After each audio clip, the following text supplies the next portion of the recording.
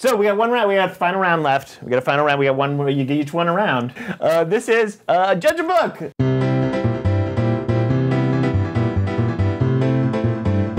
Leftovers edition. This is a game we play almost every show, in which we present you with the covers of books with the titles and authors blacked out, and you pitch to me what book that cover is. Panelist one, whoever's is Andrew's. Yeah. What is this book's title, and what should it be about? Okay, it's called Some Dogs Descend to Hell. Yes! and it's about these dogs that were in heaven, but then they're like, wait a minute. What is with heaven and hell? This is wrong. Everybody should go to heaven. There shouldn't be a separated 3-level metaphysics because dogs are just anarchists like that. And so then there was a struggle. Dogs trying to take over. Angels fighting dogs. Blood everywhere. And so then God is like, at first we thought that all dogs should come to heaven, but you radical anarchist dogs, we're sending you to hell. So they build steps to go down. And nothing happened to the angels? Yeah, the angels, a lot of them died. A lot of angels died because angels cannot be killed by mortal man, but they can be killed by a dog or a kitty cat, and that pug right there messed up some angels. What's the pug's name? What's that guy? His name is Pug. His name is, so he's like the platonic ideal of exactly. pugs. See, when dogs die, they actually don't all individually go to heaven. They all kind of merge their in this book. In the logic of this book, they merge their souls into the ideal of every mega dog. Yeah, exactly. Yeah. And so that pug is on the one hand a single pug, but he also is like the platonic form of all pugness. Like the pug. Yeah, that pug is large, contains multitudes. Exactly. So you can see that other dog at the very bottom just got booted and is kind of falling down. He's like kind of ashamed too. He's like, what am I doing? It's just his head. Basically, this is God rubbing those dogs' faces in the mess that they've made. And this is actually part 2 of a trilogy. Don't get me started on books 1 or 3. It seems problematic, to say the least. No, it's a Science for the Pets in the Afterlife, Identifying Messages from Pets in Heaven by author Len Reagan. I like yours better. I'm going to give that one a 5 out of 5. I don't think I've given a 5 out of 5 yet. I like All Dogs Go to Hell very much. Yeah, that's okay. Uncomfortable failure and loss. All right. Bianca, what is this book's title and what is it about? We got a sculpture that is taking its head off and then another sculpture lounging, I don't know, is that lazily or lasciviously or in some way on top of the figure that is taking its head off? Oh, sure. This is it's called Modern Romance. And it's actually a guide. It's not a fiction book. It's sort of a guide for how you need to deal in the modern world, this world of like non-binary and whatever. It's really about like fully removing your head from the process and just letting like your body and soul guide you. Try to be kind, but it comes out misshapen and awkward, and that's the basis with which our relationships are laid on. So the title again is Modern... It's Modern Romance. Modern Romance? Not related to the Albert Brooks motion picture? No, wholly unrelated. Okay. All right, so let's see what this book's title is. Emotion-focused couples therapy, the dynamics of emotion, love, and power. Super close. It was very close. I think you're going to get a 5 too. I think you guys were very, very strong on that one. Your face foulers. Your face foulers. Your face foulers. Your face foulers. Your face foulers.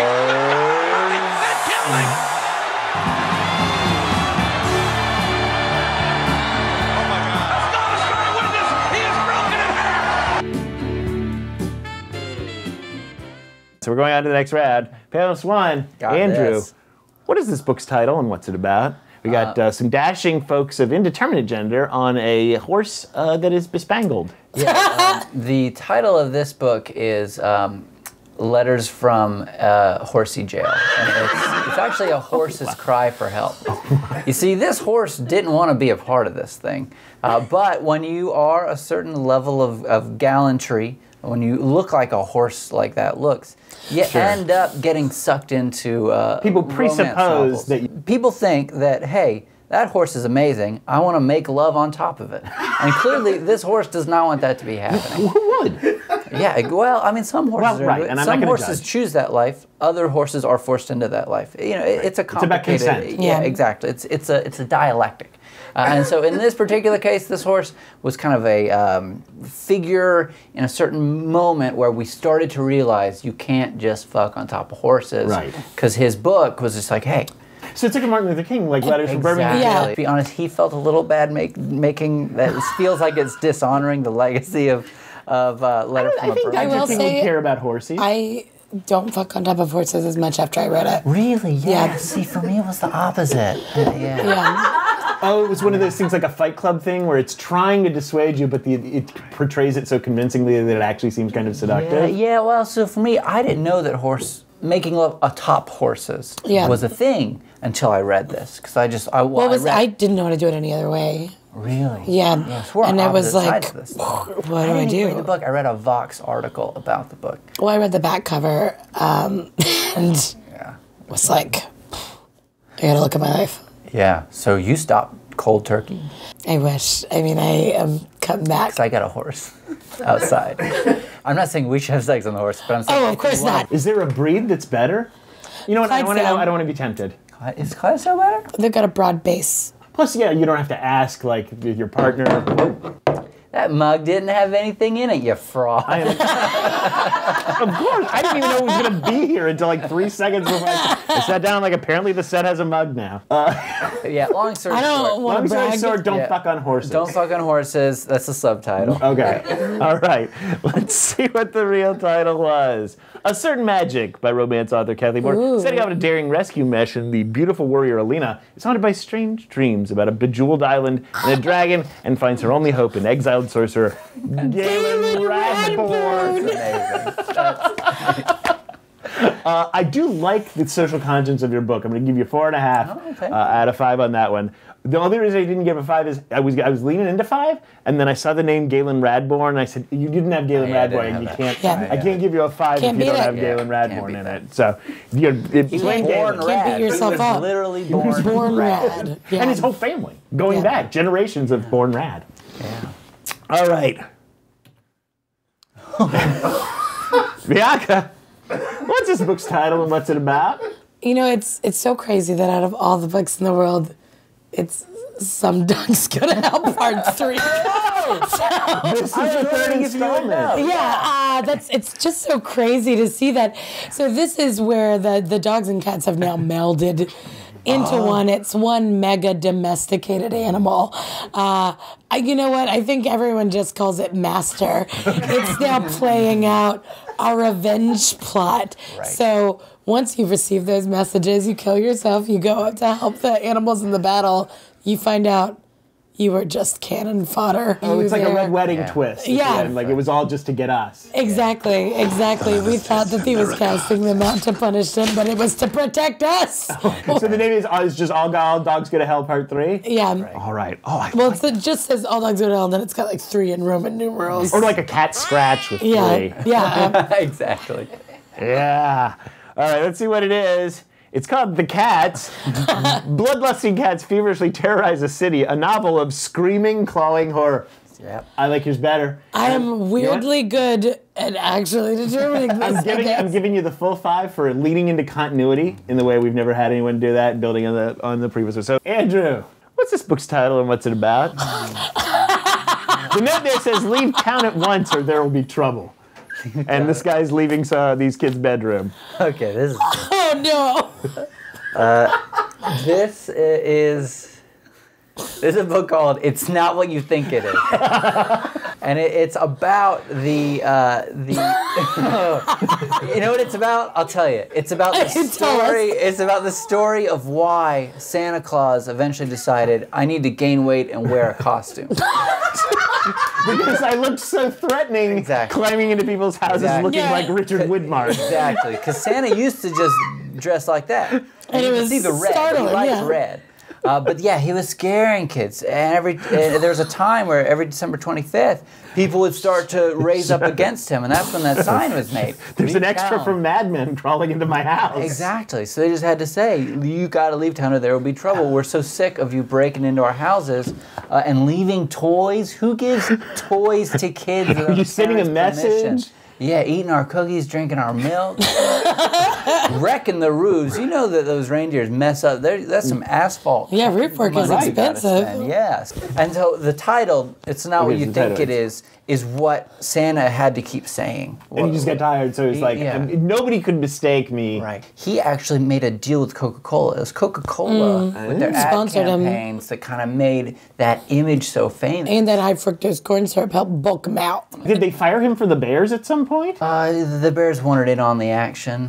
But that's... And they're like, Similarly, we can't people let Bears were sneak into people's responding houses. poorly to bears in people's houses. You think it's bad to have just a dude in your house. Think about a straight-up bear. To be fair, it's a dude with a list of children's names that says naughty. Not only but the bear can read neither the list nor the note telling him to leave town. Yeah, he doesn't know. Yeah, bears are totally out of the loop on this. That is now, true. I don't know why those two boys are in separate beds and yet in the same bed at the same time. I think it's separate beds, but one large cover. I think that he actually sneaks back into the book, grabs that red blanket, and that's what Covers makes it. the first... Like Scarlett O'Hara style. Yeah, exactly. Or like in every superhero movie where the first outfit's not like that just good. like sweatpants. Right, exactly. Yeah. And then they like get their... Right, and then I Tony always Stark wanna makes you the know- nice one.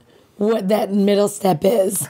Where like between sweatpants, they're like, I gotta really look into better fabric. All right, you know what? Another 5 out of 5. I'm very happy with this. You guys, are knocking it out. I don't know that I can compete with that. That's a perfect book. But let's see what the real title is. It's a Hardy Boys mystery, The Secret Warning.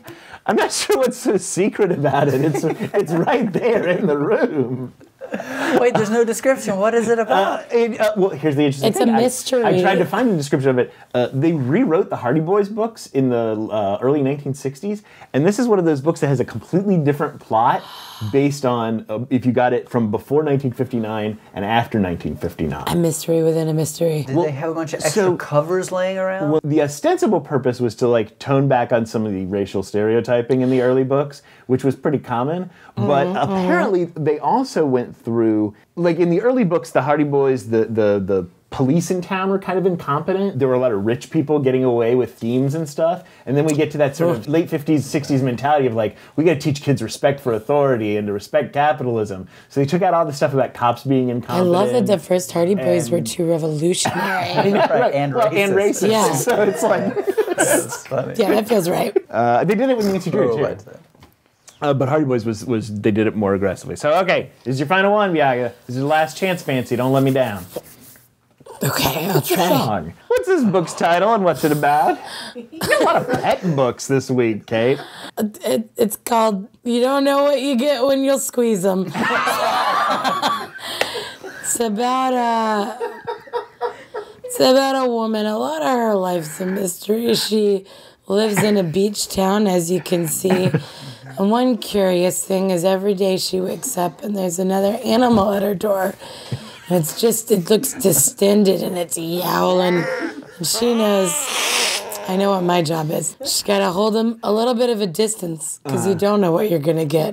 Sometimes it's a secret. It's Like, did they talk? Did they say... well, it's just a secret. Sometimes it's a spritz of cologne. Okay. Once wasps. So what it really is about her in this sleepy town, how these animal messengers, it doesn't make sense. You don't know what's going on. She's flustered by it too. She comes from a family of witches, but there's nothing like this. Only a witch could hear those secrets. Yeah. To us, it's just... Yeah. As you can see, she's very far from the town.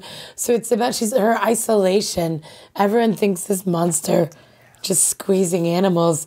But then over time, the wasps sent her to a hospital where she met an ER nurse who was a warlock. And they were able to work together. She really healed a broken town. It's really beautiful. A town that had apparently shunned her because she's living on the outside. Well, that's what witches do. That's beautiful. That's a beautiful story. You're getting another 5 out of 5 on that one. I'm very happy with these stories. Well, you don't know what you get when you squeeze me either. Let's see what the real title is. Fear Street by R.L. Stine. One evil summer. Chrissy is perfect. Perfectly evil. Wait, was Fear Street different from Goosebumps? Yeah. Fear Street was like a little bit older. Oh, yeah. I think I read one of those called Hit and Run, and it talked about a girl having condoms in her bag. That's the thing. It was like a little spicier. And I feel like Christopher Pike was also like not Goosebumps, Yeah. was around Fear Street. Like This is Kate's a touch bailiwick. spicier. Yeah, Fear Street's great. So we got an expert to weigh in. I feel more knowledgeable. Really influenced me as a writer. Okay, so who won that round, Kate? Bianca won that. Bianca won that round, so that makes Bianca the winner of the day, right? Did she win our grand prize too? Oh. Do we have a grand prize? Yeah, okay. Okay, hold One on. at a time. Okay, so her winning for that round is a ship in a bottle kit. It's a Okay, actually, ship in a I bottle think that's kit. dope. It's the Mayflower.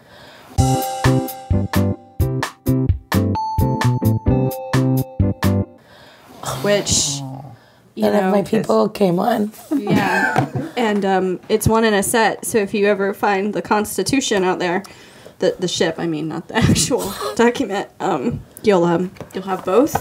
I don't know if all the pieces are in there. Josh, are the pieces in there? I don't know. I don't think I ever opened. Complete kit, simplified instructions. Like What's the grand my- prize, oh, Kate? Okay. Did we not? Do we have a grand Is prize? this not it? Because this is very grand. Really awesome. No, that was just for winning the round. Okay. And What it would fits Laura in with my actually home say? decor. Yeah, I wonder what she has to I say think about that's- where yeah, they a both ship in a did bottle. very well. Our All right. grand prize today is mastering Italian, tape 11A and B.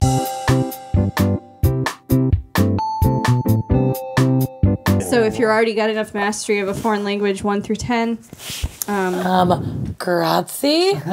selected portions are under phonorecord copyright. I don't know what that is, but there you go. So congratulations, Bianca. You're a big winner. And hey, I think that's you guys have fun. Yeah, I'm gonna Great tape over these two little divots so I can record You're old enough over to know how it. to do that. Nice. All right, so hey, thanks guys for watching, and thanks Bianca and Andrew for playing, and we're done. We'll see you next time. Yeah, baja, baja, baja, baja. Thanks, Josh. All right. This is so fun. This was awesome. This is so weird.